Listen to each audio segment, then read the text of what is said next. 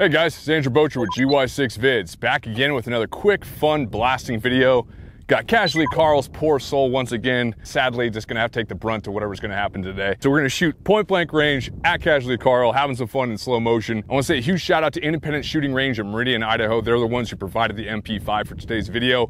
Fantastic company. If you're ever coming through the southern Idaho border, I highly recommend you take a little detour to Independent Shooting Range. Just go have some fun, go test out some guns. Fantastic people over there. I can't say enough about it. So go check them out. Independent Shooting Range. Can't say thank you enough to those guys because they make this stuff happen. All right. 1 click, 2 clicks. Hold on to your horses.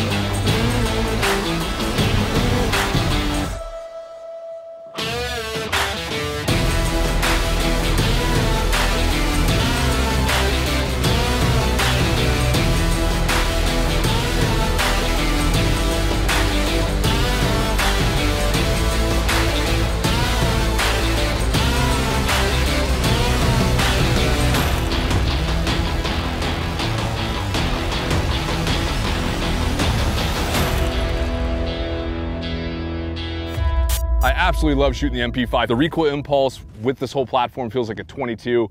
Just bop, bop, bop, bop, bop, bop, bop. Just something about it just always tickles my heart and my soul and makes me happy. Now I know a lot of you right now are probably talking about how, why don't I use a fully loaded ballistics gel dummy, ones with hearts and lung and blood and guts and goo. Well, the reason for that is because it's $2,000+ for those dummies.